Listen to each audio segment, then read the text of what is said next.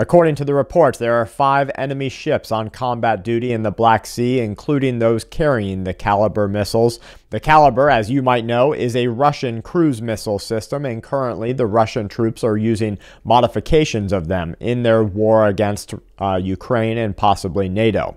Sergei Lavrov of Russia has hinted at naval blockades for the EU, the entire European Union, if they pass through with more sanctions against Russia. This is one of those things that is going to be hard on a lot of Americans because we're so used to the rat race routine that we have been delivered. We don't know how to live outside of that. You're going to need things like caffeine. Maybe even if you're a nicotine user, you're going to need some extra nicotine. You might need, they sell non-nicotine, non-tobacco, like menthol cigarettes. You can put menthol in your drinks. You can do lots of aromatherapy. You're going to need something to help you stay awake.